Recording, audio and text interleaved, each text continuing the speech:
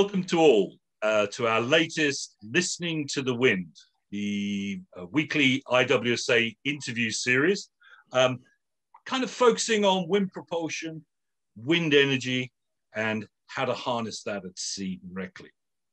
Today, I'm sitting with Frank Nieuwenhuis, the CEO of eConowind, which is a developer of the Ventifoil system. Frank is an innovator and serial entrepreneur with decades of experience in technology development, and he brings all of that to the wind propulsion sector in shipping. So Frank, I'd like to welcome you to Listening to the Wind today. Thank you. And without too much delay, what I'd like to do is hand over to you to share your screen for your presentation, and I will see you in about 10 minutes on the other side. Okay. Well, thank you very much, Gavin, for this nice introduction. Today, I would like to speak a little bit about eConowind. And as Gavin is saying, we offer systems for wind propulsion. And the big question is, what if we change and go back to sailing again? And when I say go back to sailing, I don't really mean fully. But by using sailing systems, reduce this pollution. As you still can see here on the back, actually this is the Frisian Sea, taking a picture this morning, the very first picture on the North Sea. And you see the smog in the background, and hopefully we can be part of the reduction of that in the future. So just a quick introduction on some history. Our mother company, Kono International, an engineering firm in Groningen in the Netherlands, already in 2011, studied wind propulsion in cooperation with Technical University of Delft and Marin and different other suppliers like Eltic. They studied different types of systems that were available at that moment. Sky sails, Flettner rotors, and also the turbo sail done by Jacques Cousteau in the 80s. A quick analysis was made on the different technologies, how well could they work if you look at merchant ships, because obviously that gives a lot of practical issues as well. And their conclusion was that the most promising solution was the system done by Jacques Cousteau in the 80s, which really is a big airplane kind of wing with some special aerodynamic tricks, which can steer the force that the system is generating. The past years, we have designed different versions, and they are available they all have their own practical way and their own power. One of the systems is a containerized version. It's actually the first one we started with in order to do a quick testing possibilities. It was easy to test it, and it runs up to 250 kilowatt per unit at maximum wind. And here on the bottom, you see the polar graph that goes with it. So at 90 degrees, that is the point which we hit at wind power 7. And obviously that's right away touches some of the points of the wind. Sometimes it's not there, and then obviously the result is less. The second version is a flat rack, which was just installed on the Boomsma shipping. It's a little bigger unit, so the polar plot is a little bigger. And the third version is like it's done on the Anki by now for almost a year sailing around, which is a retrofit. So it's connected all the time.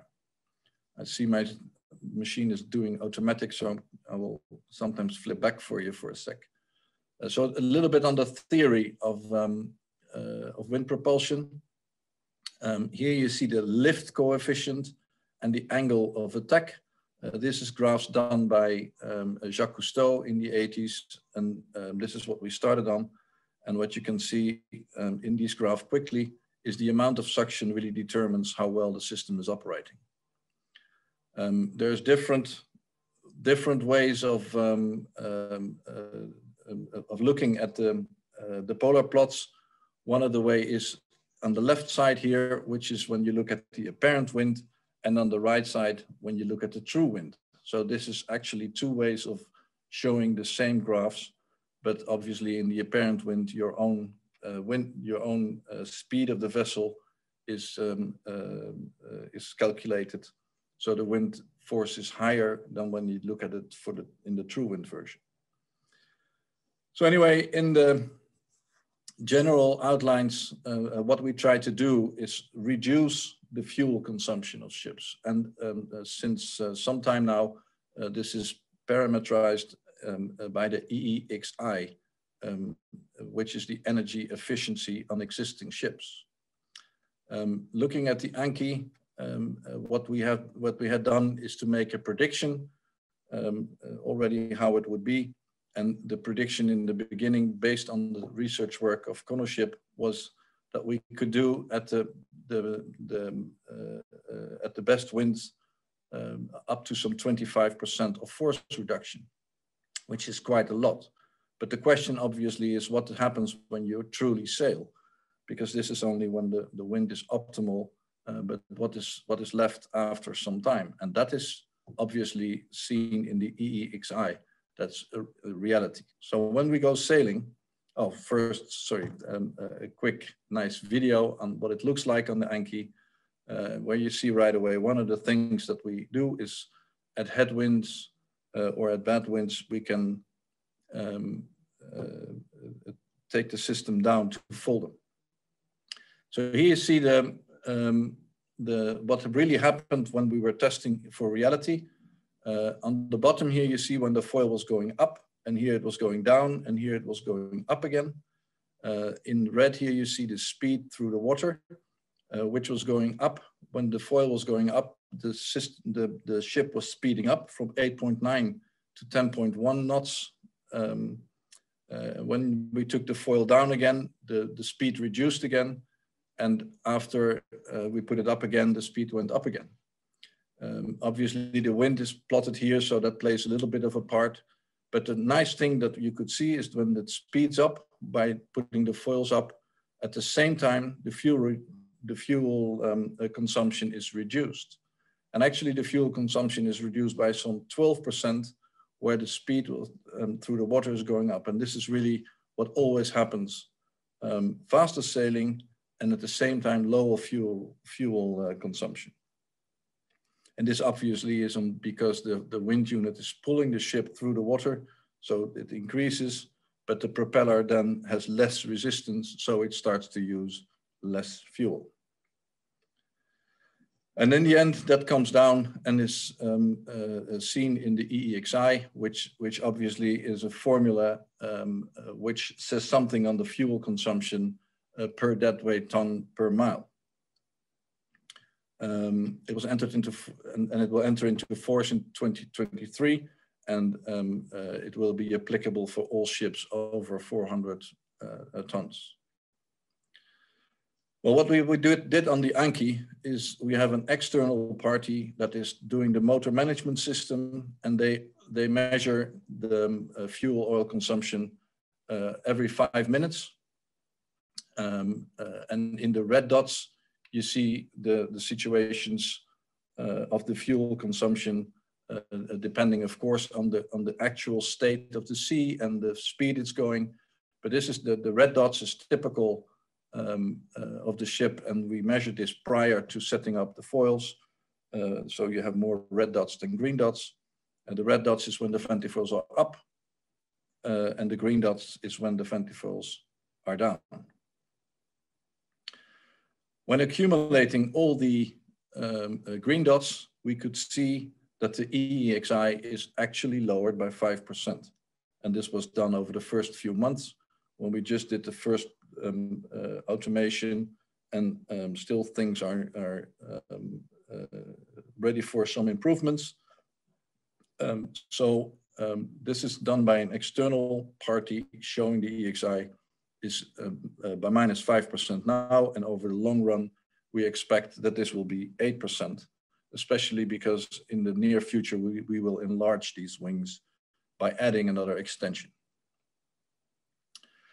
Well, quickly looking at a customer case and some market opportunity, what are we really talking about? Basically, what we think, if we calculate through one Ventifoil on a ship, because a ship really uses quite a lot of fuel, it will reduce as much as 3 million car kilometers per year if the ship is operating on a daily basis. The savings are about 1.1 ton of fuel per sailing day on an average. And then, well, we end up in these kind of numbers. Obviously, we are looking at the future potential, and one of the things that we're thriving for is to upscale eConowind as a company, and also upscale the size of the units. And in the end, we hope to manage a 20% reduction in CO2 emissions. And if you look then at the market potential, and obviously we will not be the only player, so there will be many, many players. But on the other hand, the potential for saving is quite large because of the total available market being extremely large, with over 30,000 ships, with a typical serviceable available market of some 6,000 ships. Well, we hope to do part of that. And in the end, if you look at the total market potential, like CE Delft was estimating, that wind propulsion will play a major role in reduction of CO2 with a total market of some 1.5 to 2.5 billion euro turnover by 2030. So to wrap it up, eConowind is born, so to say, to offer econology. Obviously, we want to have a cleaner way, but make it also economical, feasible. This ends up in an overview. The Ventifoils are available today. There's already a few ships sailing today with our solutions. We managed to have a reduction of the EEXI, which is measured by a third party.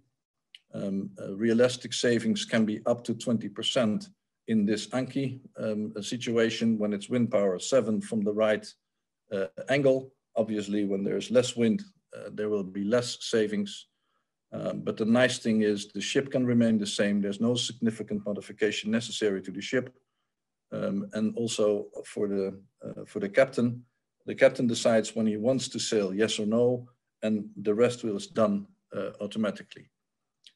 In the end, on an economical scale, the coming years we manage and we will strive to get a pay-as-you-sail financial structure. Anyway, I hope to give this was an interesting introduction, and back to you, Gavin. And if there's any questions that are... Yeah, oh no, absolutely. Absolutely. I think you've touched on, some of the really, in this last slide, some of those really key aspects around what makes wind propulsion a really important solution for the industry. I mean, just that top one, that it's available today. I mean, that's absolutely key. Yeah. That we're not waiting a decade to roll out the system. But also, I think, please, Frank, go ahead. Yeah, that's really what we strived for the past few years. After Konoship studied it in principle, from 2016, we really tried to be available, and just time to market has been very important for us. Yeah, and actually on that point of time to market, I mean, there is a long lead time for innovators. I mean, we hear the valley of death being talked about in innovation, where you're bleeding money on one side, but you're yet to sell many units on the other. How do we bridge that? What is in it? How do we bridge that, and what's in it for innovators and entrepreneurs like yourself? That's a very good and difficult question. I must say I was in a somewhat lucky position that I could do this work for a few years on selling my previous company.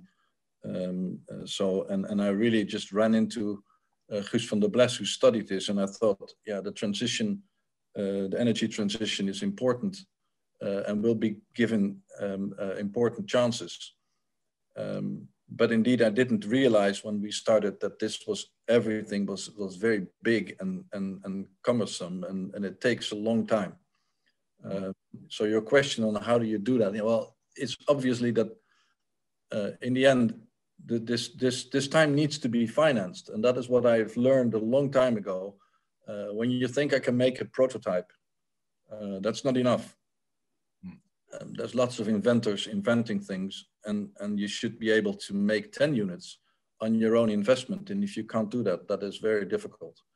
And then obviously that is on this kind of systems very difficult. So we looked on day one, we started to look at people to finance us. And so we found a few people that were also very keen on playing a role. And also the banks are quite involved. Also this EEXI is also by the Poseidon principles. Now with banks, it's important where the bank is really looking at ship owners to reduce their EEXI. So that is really, in the end, the money needs to come. It needs to be financed somehow. This startup time, that was your question. Yeah. Yeah, and what I'm seeing in the market, and what I got from your presentation as well, is that the layers or the various aspects that need to be in place are starting to come together. So we've got policy, we've got the regulation coming in, we've got banks taking another look at their portfolios, with Poseidon principles, for example, and we've got demonstrator vessels and demonstrator technologies now. Yeah, exactly. And I must say, Gavin, that is the most important. I mean, there was this research program, WASP, and you probably are aware of the first people that said, okay, we will do that. And this is where people like Boomsma Shipping and Jan van Dam, and a little later also Tarsis, these are the somewhat smaller companies that have, they're partly family owned, and they really feel we have to do something. We have to play a part, and it's our personal choice to do it. And that is also a little bit on your question on how do you bridge that gap. It's innovators all along. Also, some innovative ship owners, they just want to do it. And is it already proven economically? Theoretically, yes, it was. We had a good story, but of course they stuck out their neck and they decided, we want to do it. And I think that's what you need as an innovator, that you meet these kind of people. And it's great when once you found them, and they really helped us a lot. Yeah, and I think it's actually sort of predicated on us to make sure that those first movers, reap some of the benefits and are protected from that, and get some subsidies.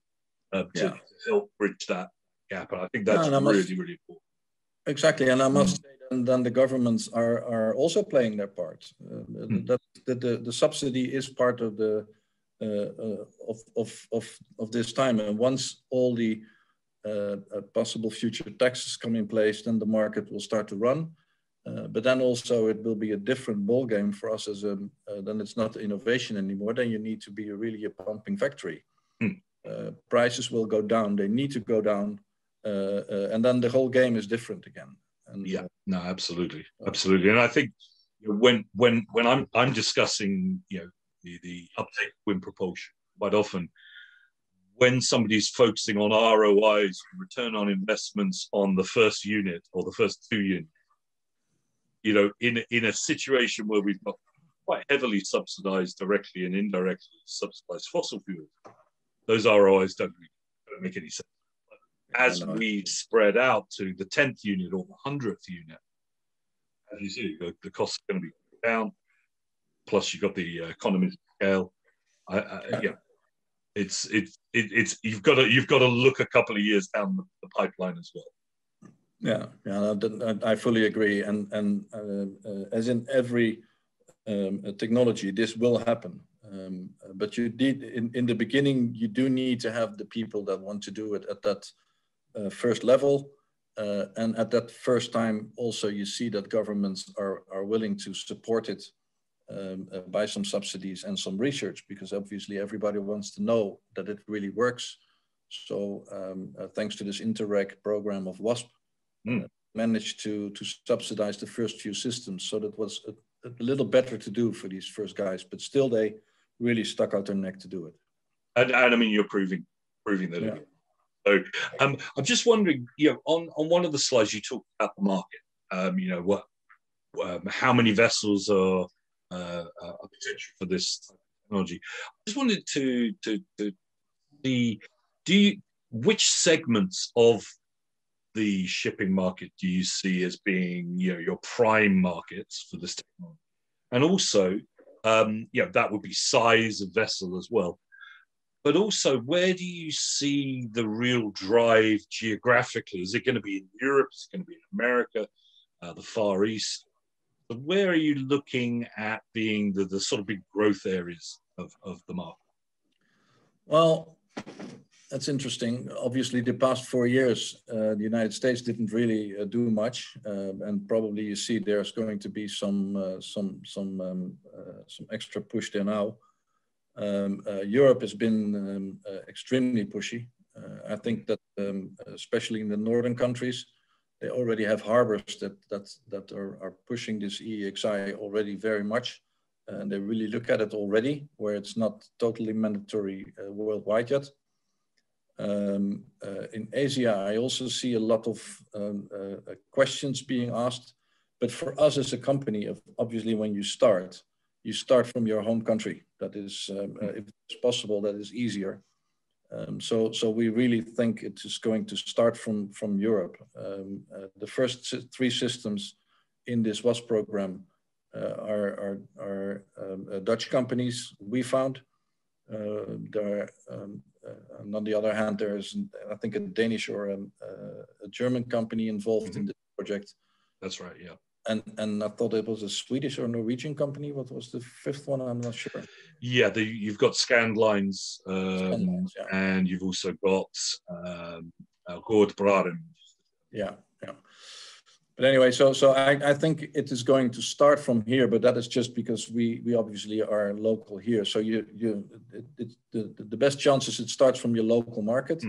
But I do see uptake from all around the world now. It is slowly we are getting some questions, and I think everybody in the world is keen on, and everybody really starts to understand this climate change is really pushing us hard to do something. And do you see it as the Ventifoil system, or the systems that you're developing in particular? See those mainly being used on smaller vessels or larger vessels? Bulk carriers, tankers, container ships? Which markets are you specifically looking at the moment? Yeah, it's exactly the ones that you're saying. The bulk carriers and the tankers, they're obviously numbers. That's the serviceable market. They are using quite a lot, but they're not so big. I mean, if we would try to propel one of those 300 meters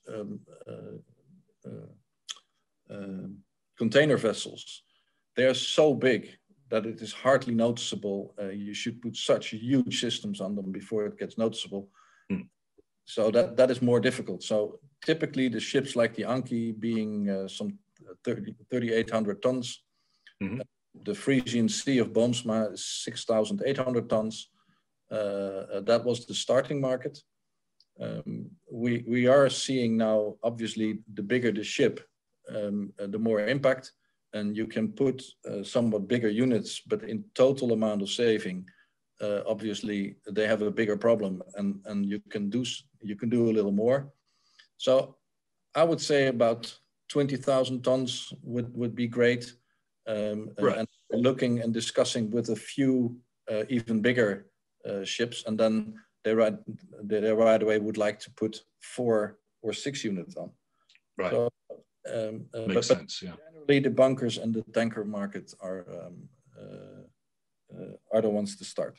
Yeah, absolutely. And there's plenty of ships that need this need the retrofits and need the technologies. Just wondering your take on where wind propulsion fits into this kind of wider decarbonisation debate. Yeah. We've got a lot of noise coming from alternative fuels, but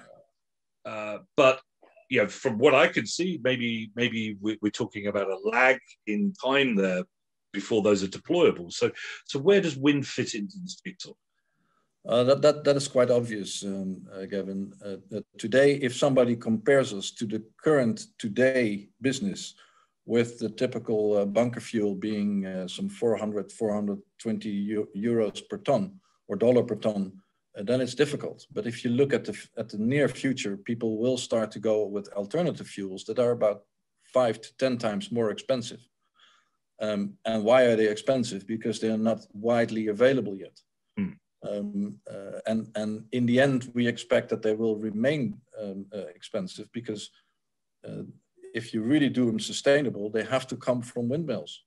And then you have wind on the sea, which is put into a windmill, which is put into electricity, which is then be made into hydrogen or ammonia, or what have you. And these are all ways which energy is lost. So wind energy, about some 80 to 90% of the energy that was in the wind in the first place is lost. And then if you put wind propulsion on the ship right away, even you could say that a 10-meter system or a 20-meter system, in energy source coming from the wind, you could multiply that easily by 6. So right away, it's a much more efficient way. So I expect that it will always go together. And like in cars, in the beginning, it was hybrid systems, and still that is a good way. And I expect in shipping to be that hybrid systems where wind propulsion is on the ship directly, but also if there's no wind, obviously you still need other fuels. Absolutely, yeah. And I agree with you there. The hybrid approach, absolutely. Hybrid approach is everything. And if we would strive now to go to ships that are 100% in the wind, in wind propulsion, you right away get back to the old problems. That what do you do when there's no wind? So we rather do 100 ships of 10% reduction instead of 10 ships of 100% reduction. Although that also, of course, there is going to be a market also on the short term where people want to go 100% with total zero emission. But our view is mostly to reduce fuel on ships that are already out in the sea by some 10 to 20%. That would be our goal. Yeah, and I think both of those threads of development are incredibly important. I mean, we need to decarbonize the existing fleet, and also where we have wind assist, and equally valid to develop those primary wind vessels, and who knows, the 100% wind vessel that converts some of that energy back into fuel. Yeah, we've got some interviews coming with companies that are looking at that. That's some way off as well. So yeah, I'm gonna ask you. Yeah, I'm gonna sort of touch on one last thing in this kind of discussion section. If you were talking about pay as you sail, and I think that is a really important financial hurdle to get over, where you're converting heavy capital expenditure into more an operational expense. If you could change one part of the kind of innovation ecosystem or the financing ecosystem, would it be that, or would it be some other development that you would change? Well, unfortunately, in these innovations, you have to do a lot of things. So it's hard to say one. But this is one that I didn't see coming some 4 years ago. And the funny thing is that I found that there's people that like to do this kind of innovation technically, like we do. But we also found people that have money and they really want to put their money into something worthwhile. And so that was why we were able to develop something like pay-as-you-sail, where people that want to put their money into the reduction and into climate change fighting, they made this possible. So there are people that wanted to invest. So the first customers didn't have to put up the capex themselves, but they could borrow the money in a very innovative way, which indeed means that their OPEX is set to the same level, and therefore it was possible for them to do. So, yeah, and I think we've seen this in other sectors. Yeah, with cars, I think the automobile industry pretty much took off once you had financing available. The solar panel industry that is a famous. So why not in shipping? Yeah, absolutely. It's really. I think that is one of the things I didn't expect, but now is a major driver. It has to be made possible, and the whole shipping industry is very. The financing is very difficult. The ships are quite expensive. Financing schemes are very important. So within that role, for these extra systems that save money, a pay-as-you-sail construction is quite important. That's really interesting. Okay, so we're now going to take a break from the discussion section, and I'm going to hit you with some quick fire questions. So these are a series of questions. I'd like a one sentence answer, really tight. You can do a yes or no, but it would be nice to have a little bit more information as well. Okay, so if you're ready, the stop clock's on. Okay, the stopwatch is on. You gave us a little bit of a story about how you got into this, but why shipping? Why did you personally get involved with shipping? Because I met Guus van der Bles, and he was extremely enthusiastic about the opportunities. And he had a great idea, and he looked for somebody that was able to do the hardware. And we just met, and as persons we clicked. So that was the real reason. But I was looking for something because I thought the coming 20 years are going to be about energy transition. So I was looking for that market segment. Yeah, no, I think you've chosen one that's very impactful, but maybe not easy, but has a tremendous impact. So that's great. Do you think retrofits or new builds are going to be the most active areas for all wind technology? In the end, new builds, and on the first 5 to 10 years, the retrofits. But in the end, obviously, if you do a new build, you can have a different, because you always need a main engine, some sort, unless you go totally, 100% on sailing. But for the normal logistics, you need some kind of engine.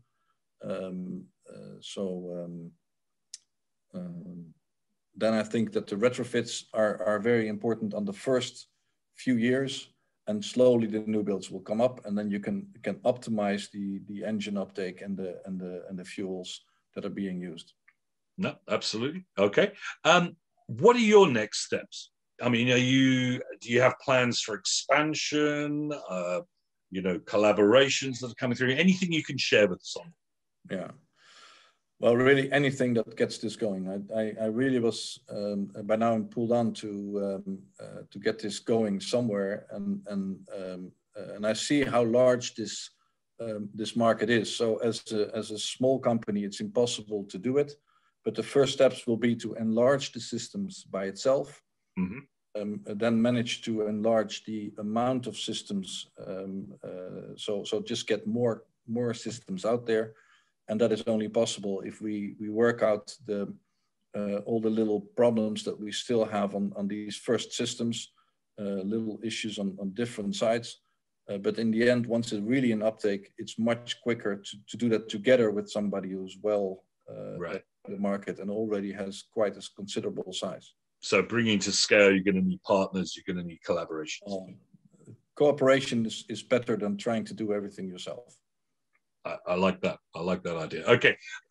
This is a difficult question that I always ask every interviewee. Have you done the carbon footprint? Have you calculated carbon footprint? You mean of our own system? Yes. Yeah. The honest answer is no. Mm-hmm. I think the general idea that saving CO2 by wind as a fuel is quite good for your own carbon footprint. More privately, I did. So when I started to go into this industry, I was in the medical field before. First thing I did was put solars on my roof, buy an electric car and everything I could. But the real calculation on the CO2 footprint, because I think that's what you mean, make aluminum and everything. No, that is too difficult for me to do in the beginning. But it's a good point. I think we should do that one day. No, absolutely, and I think there's increasing interest to see those full carbon and environmental as well, not just the carbon. Okay, thank you.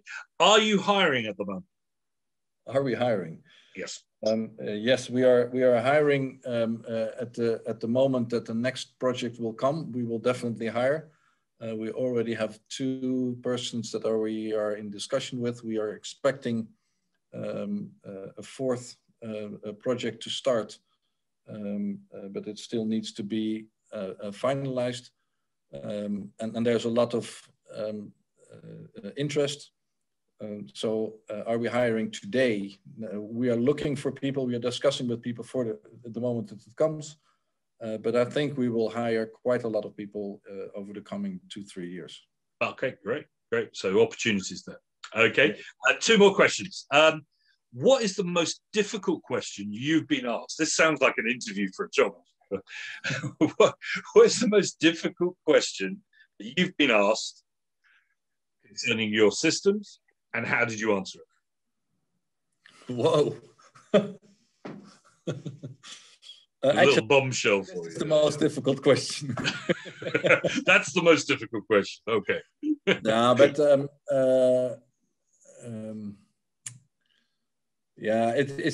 the most difficult question for me is when really big companies they really want to save money with the first system that we produce against the old polluting diesel that they're using today. Right. I think that's the most difficult question generally. So how much can we reduce our emissions? Yeah. No. Now what the question is, how much money can we save? Okay. Right. That's this old thinking, and then it depends. If you're polluting today and it doesn't cost anything, then it's of course very difficult to do. So in the end, the economics are quite difficult. But luckily, as I said before, we have this pay as you save. The governments are pushing this a little bit. And I'm quite sure that once economy of scale kicks in, it will be possible. Okay, that's great. And okay, my last question. If you could change one thing in the last 2 to 3 years that you've done about bringing your systems to market, what would that be?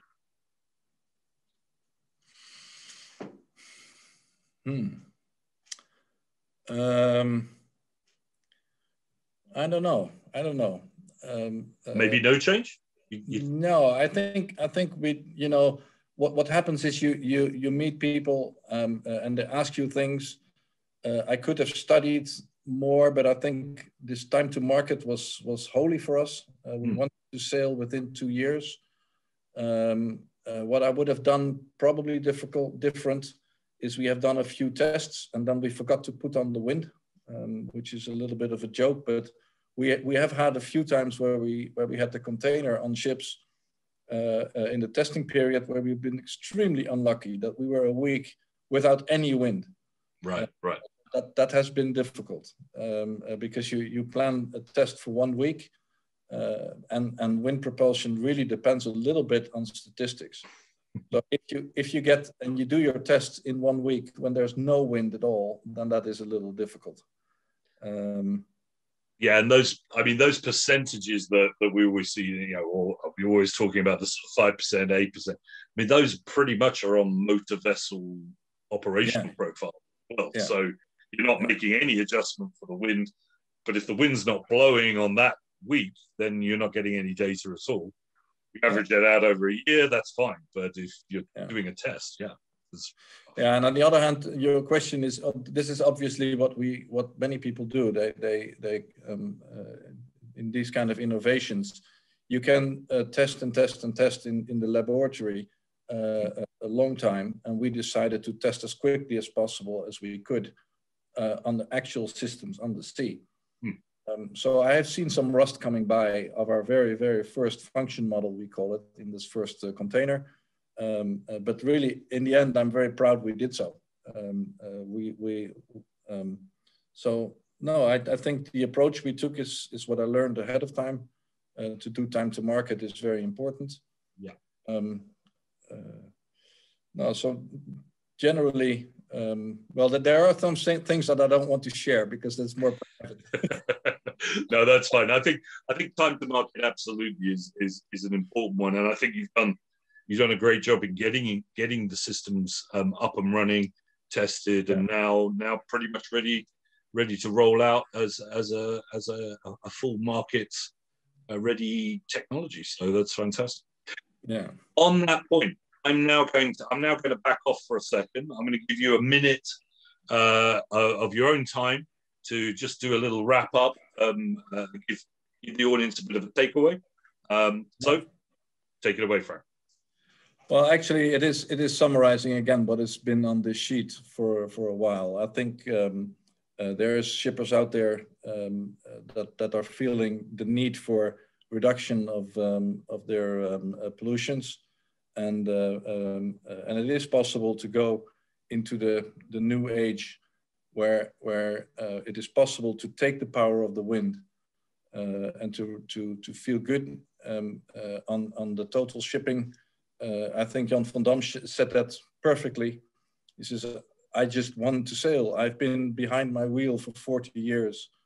And I always thought, I'm fighting the wind. Why don't I use it? And I think that's very good. And it's all packed together in these few things. By now, technology is there. So I really hope there's more people like Jan van Dam and Boomsma Shipping and Tarsis that want to step into the future and help us all to reduce the carbon emission. I think I would like to echo that. I think what Jan van Dam said there is probably the moniker for the entire wind propulsion industry. Stop fighting the wind, use it, and it's uniquely available for the industry. There is no other transport sector that can utilize primary wind, primary renewable of wind that's exclusively available for their vessels. Yeah, the same goes for Boomsma, and once we install at Tarsis, I think they will see the same. It feels great to make it happen. The feel-good factor, fantastic. Well, thanks, Frank. Thank you very much for joining us today. And I'd like to say, no, you're welcome. And I'd like to say thank you to all of the viewers of joining us for listening to The Wind. And I'd like to say, fair winds to all. Please stay safe. Please stay well. And we will come back to you next week with another installment of Listening to the Wind. Frank will be more than happy to answer any questions if you'd like to send an email to him. And of course, if you'd like any more information on the wider wind propulsion world and other technologies that are available, I'm more than happy to answer those questions too. So, fair winds to you all. Thank you very much, Frank. Thank you, Gavin, for all your good work.